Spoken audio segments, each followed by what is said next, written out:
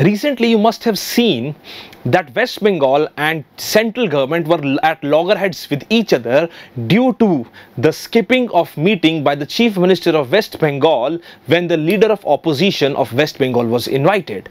Post that, an incident occurred wherein the Chief Secretary was recalled by the central government, and later on the Chief Secretary resigned and he was appointed as the chief advisor to the West Bengal administration.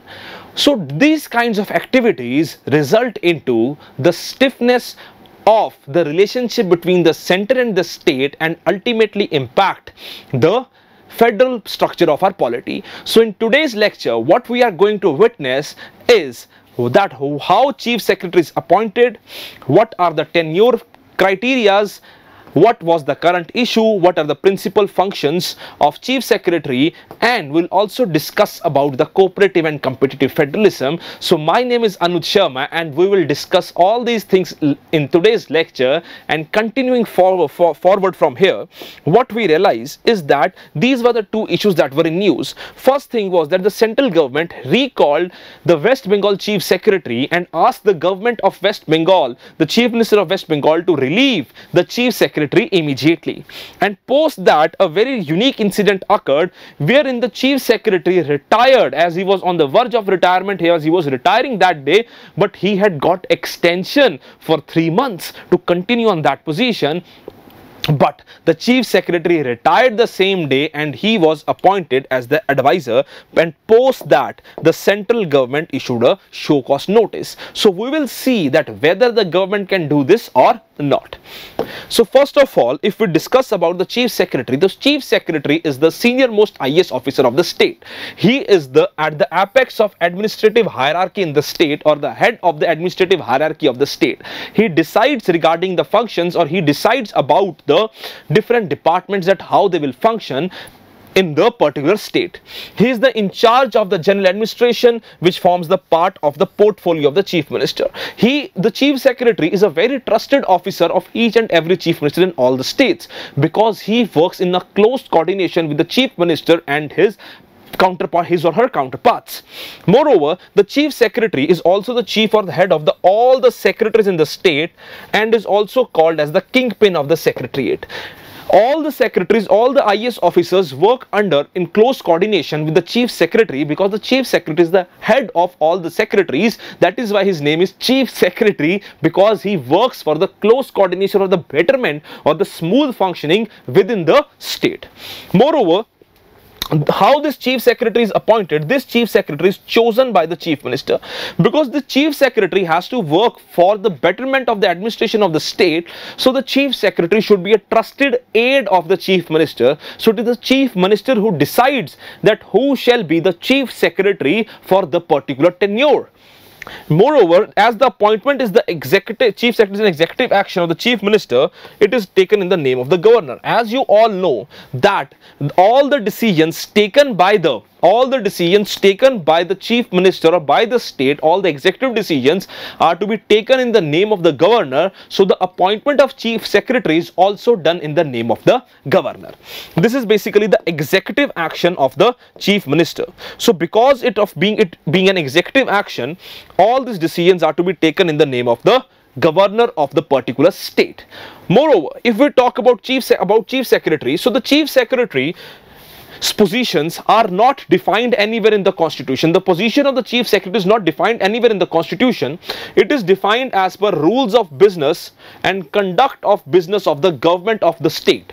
So these conduct and rules of business of the state vary from state to state. You cannot say that it will be same for the state of West Bengal to the state of Uttar Pradesh, to the state of Gujarat, to the state of Punjab, to the state of Tamil Nadu, to the state of Arunachal Pradesh. They all vary with respect to the different states. So the Chief Secretary's position or Chief Secretary's powers have also evolved gradually with respect to different states, as the varies or the functions are variable or are different. So there is no fixed tenure for this post, as the chief secretary holds this position until and unless the chief minister wants the chief secretary to hold that position, until and unless the individual or the chief minister wants that the chief secretary should continue, or that person should continue at that particular position. Till then only, sir, the chief secretary or that particular individual continues to hold that position. Now, what are basically the recruitments or the understandings or recruitment and posting mechanism? So this is basically that the chief secretary belongs to an IAS officer. Now there are three all India services in India. One is IAS, second is IPS, and third is Indian Forest Services. So these are the three all India services. So IAS falls under that particular service. So the members of this service are recruited by the center, as all of you must be preparing for this service, or maximum of you must be preparing for these services. So you shall be recruited, or the members of this service are recruited by the center, and then they are placed under various state cadres. Then they are allocated the cadres where they need to function, where they need to perform their role, and they have the liability, or they have the responsibility to serve both the center and the state. As they are appointed by the center and they are serving under the state, so they have to maintain an equilibrium or balance between functioning or maintaining an equilibrium between the center and the state. That is the responsibility of an IAS officer or the bureaucrat. That bureaucrat needs to serve both center and the state, and to create a comprehensive policy for the betterment or the better functioning of that particular state.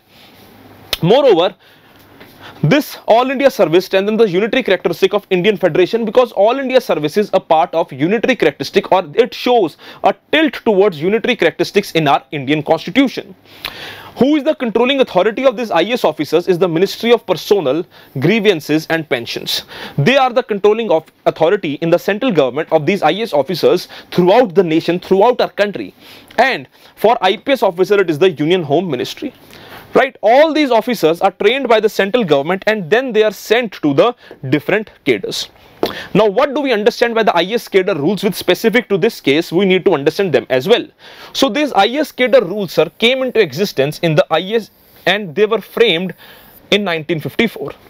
Now, this case came under this particular issue, came under news because of deputation, because the individual who belonged to the particular state or particular cadre, now he was called on deputation to the center, and the central government issued the notice that the person needs to be immediately recalled to Delhi, and he should be sent to central government for his pending services. Now the cadre officer, when the deputation is to be announced, or when the deputation is done, so the cadre officer, with the concurrence of the state government, may go with the concurrence of the state government and the central government, be deputed to service under the central government or under the state government. That means if a deputation has to be done, so the deputation is done with the concurrence of that individual and with the concurrence of the central and the state government. Because what happens is that you cannot do anything, or you cannot call back an IAS officer or call back an individual without the concurrence of the state or without the concurrence of the central government.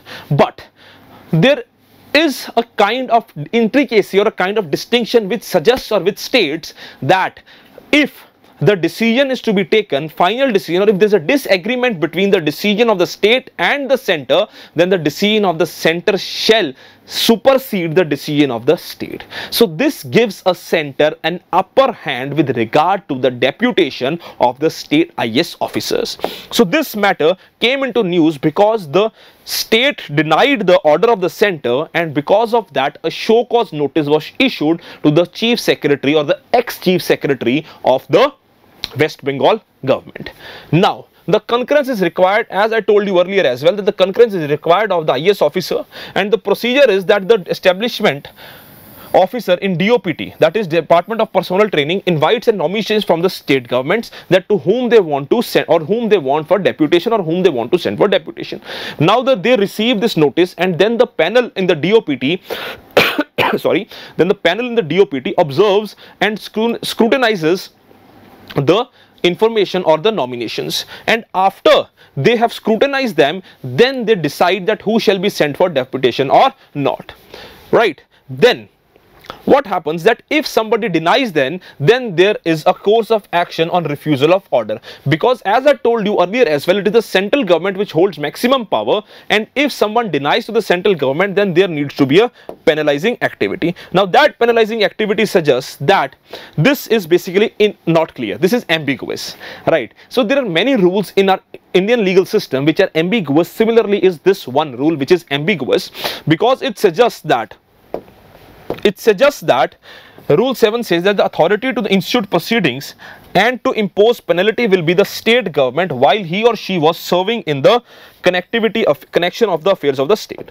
As they have not written it properly, that on one side you see that the power is given to the center, on the other side you see that they said that if any disciplinary action has to be taken, then it will be taken by the by the state, because the individual is working in close coordination or for the betterment of the state, right? Now, what are the principal functions of the Chief Secretary? I told you earlier as well that he is the principal advisor to the Chief Minister. He acts as the Secretary to the Council of Ministers, administrative head of the State Secretariat, Secretary to the State Cabinet, and preparing agendas for the Cabinet meetings. When all the Cabinet members meet, the Cabinet meetings cannot be held without the Cabinet Chief Secretary in the state. Head of the State Civil Services, and appointments of all the state civil servants is done under his concurrence. Acts as Chief Coordination Officer between the administration and the other departments. Chairman of the Coordination Committee set up to look the interdepartmental disputes, that if there is any departmental dispute between the two departments or there is dispute between the two departments, so he will coordinate, and he is the main channel of communication between the center and the state government. That if any decision has to be taken or any kind of decision has to be taken between, or any communication channel has to be restored between the center and the state, he is the main channel. Now when we talk about all the problems, we earlier discussed as well, this issues or this kind of stifles the relationship or stifles the relationship between the central government and the state government. So when we understand, or when we talk about the idea of federalism in India, one very important understanding of federalism is the understanding of cooperative federalism. Now what do we understand by cooperative federalism? Cooperative federalism is understood by this idea where the central government, the state government and the local governments cooperate amongst themselves or share responsibilities amongst themselves for the better growth opportunities, for the better welfare policies, for the better governance mechanisms. In this, the center and the state are considered to be at equal parallels or at equal platform. That is why we say that the center and state share a horizontal relationship when it comes to the cooperative federalism, because you see that no one is above, there is no hierarchy, there is equality amongst the center and state when we talk about the cooperative federalism. The entire purpose behind cooperative federalism is that it should not lead to any kind of friction, or it should not lead to any kind of dispute between the center and state or conflict between the center and state. So the cooperative federalism is also ensured, or has to be ensured by the administrations, by both center and the states. But on the other side, there is also an idea about competitive federalism. The competitive federalism kind of changes the equation between the center and state.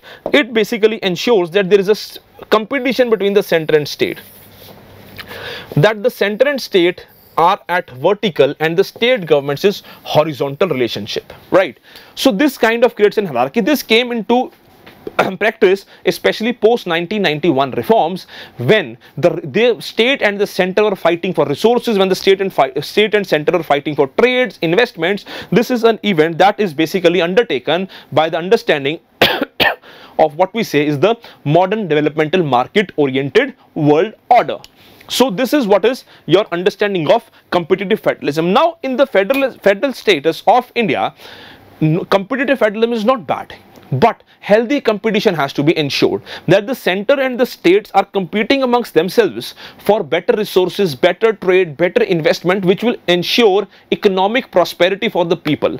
But if that competition is not healthy, or if that competition is based on putting each other behind one, then it leads to the problem amongst the center and the state, and disturbs the equilibrium, disturbs the balance of our federal polity. So this is it with regard to today's lecture. I hope you have understood. We'll see you next time. Until then, thank you very much. Be safe, study hard, and keep working for your dream, and subscribe to our channel for further updates and further videos. Thank you.